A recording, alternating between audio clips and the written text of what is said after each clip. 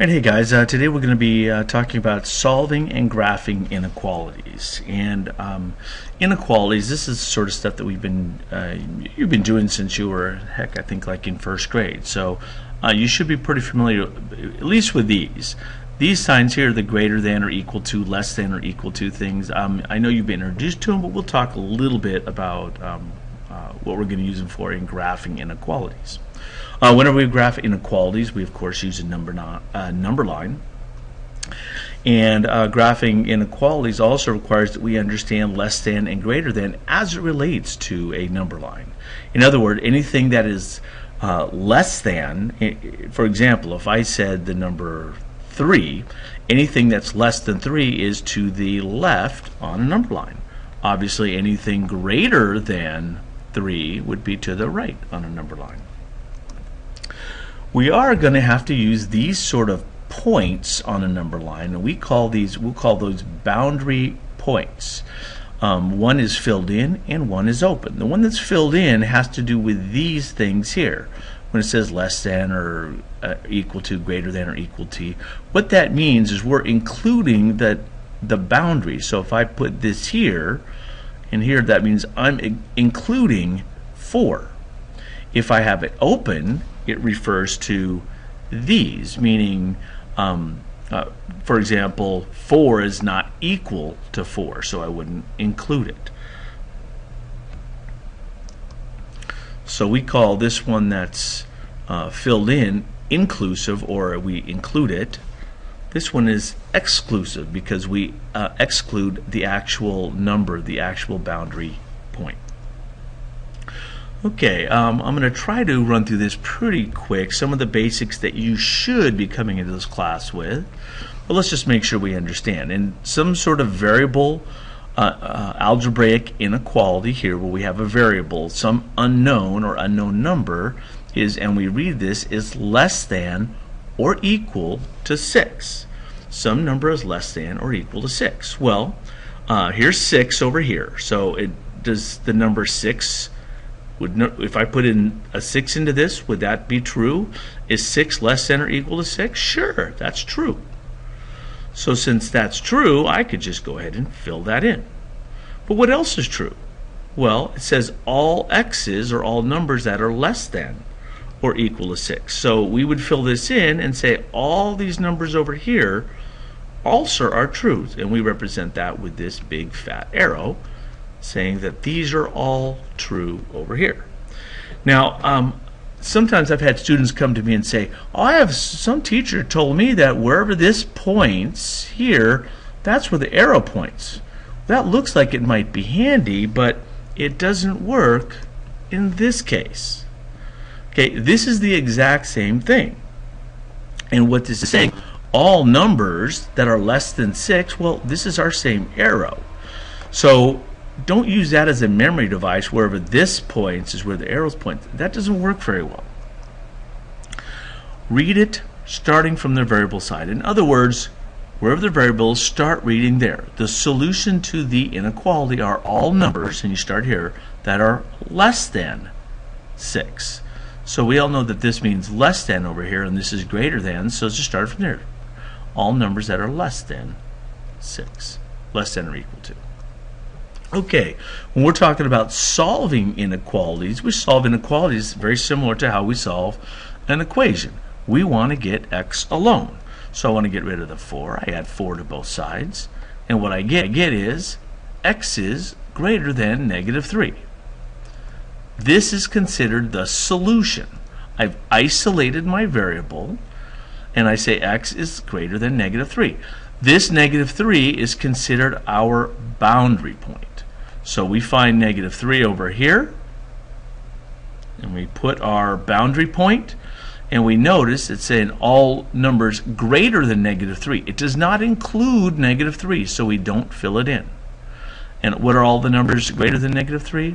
All those going that way.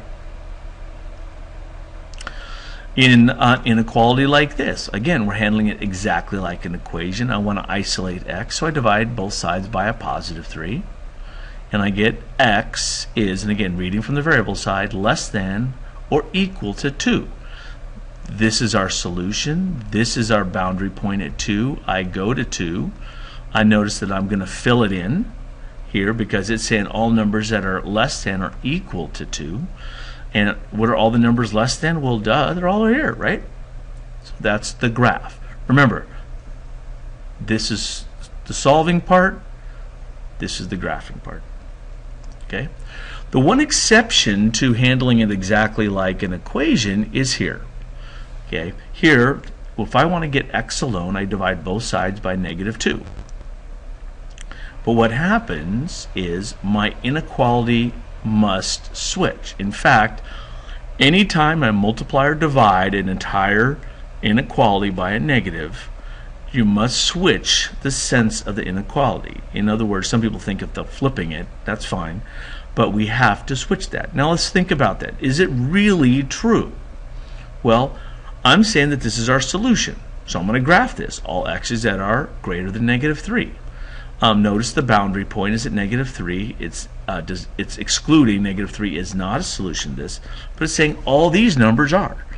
If I did that right, then any of these numbers I could plug in to right here and it would be true. So why don't I do that? Why don't I plug in, I don't know, 5. I'll plug in 5. Now if I say x is 5 and I plug it into here, -2 times 5 is -10, and it's saying that that's true. Is that true? Is -10 less than 6? Yes. So that it's true here, and that means it's true for everything else on this side of the boundary. Okay, let's try a couple problems. Why don't you go ahead and try that one? Okay, I want to get x alone, so I'm going to multiply both sides by 3. If I do that, of course, these will cancel. I'll get x is greater than or equal to -24. And so my boundary point is at -24. And I'm going to just, that's our solution, and I'm just going to do this. Now notice the way I drew my number line. I don't want you guys to draw out a number line that has every single number, okay? Because -24, that would just be ridiculous to try to draw it all the way. All I want from you guys is a line. I want a 0 and then 2 little tick marks, one representing negative, one representing positive.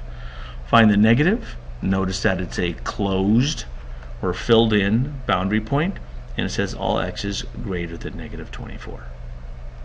Okay, try the next one. Okay, here, in getting x alone, I'm going to need to multiply by the reciprocal of -3/4. Well, that's -4/3. But if I do it to this side, I have to do it to this side. Notice I've multiplied both sides by a negative. Those are both sides by negative, so that means I have to switch this to here. Now my x is alone, right, because all this stuff is going to cancel out. And over here, this cancels, that's a 4. 4 times -4 is a -16. Excuse me. This is my solution. My boundary point is at -16. This is open because it says all x's that are larger than or greater than -16. Okay, number 3. Give that one a shot. Okay, here it's just like an equation. I'm going to want to get rid of this denominator, and so I'm going to clear the fraction. Now this isn't the only way to handle this, but by clearing the fraction, it makes it a fairly simple problem. So I'm going to multiply everything in the inequality by 2. When I do that, I've eliminated the denominator.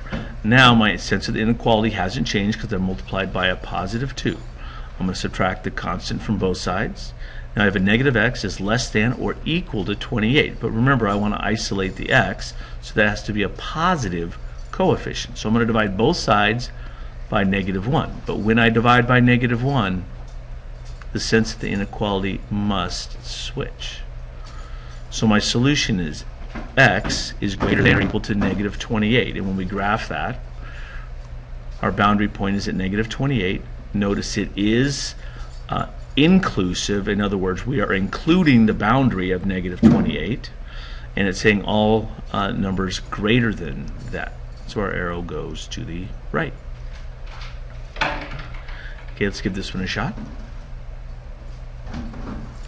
Okay, here, like before, I'm going to want to clear the denominator, so I'm going to use the least common denominator of this, which is 10. And when I clear the fraction, if you do it correctly, you'll get to here. Now notice, anytime we clear a fraction, we're multiplying through by a positive number, so the sense of the inequality doesn't change. Now to isolate x, I subtract 5 from both sides and divide by 8. This represents our solution to the inequality. Our boundary point is a positive boundary point at 1 over 8. It says all x's that are less than that, and so our arrow goes off to the left. Number 5. Go ahead and give that one a shot. Okay, this one could be tough because of our negative out here, and sometimes students wonder what should I do with that. Well, I know I want to use cross multiplication, so my rule of thumb is any same time I see a negative out here, or if I even see it in the bottom, I'll go ahead and move it to the top. It'll make it easy, because when I do use my cross products, okay, 8 times negative 3, this is a positive, so that's all good. We have a negative 24 on this side. This x is being multiplied by 5, and that 5x doesn't affect the inequality whatsoever. Now to isolate x, we divide both sides by 5. I have a boundary point that's negative, and it's saying all x's that are greater than negative 24 over 5. The boundary is open, and my arrow goes to the right. Okay, our last one. Give this one a shot. Okay, we are going to clear the fraction. Again, I only have one denominator, this 3, so I'm going to multiply through by 3. When I do that, I get to here. Add 33 to both sides, divide by 2. Notice at no point did I multiply or divide by a negative, so my sense of the inequality stays.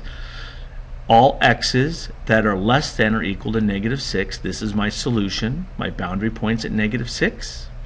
It's filled in, and the arrow goes to the left. So I hope you got all those. I'll see you in class tomorrow.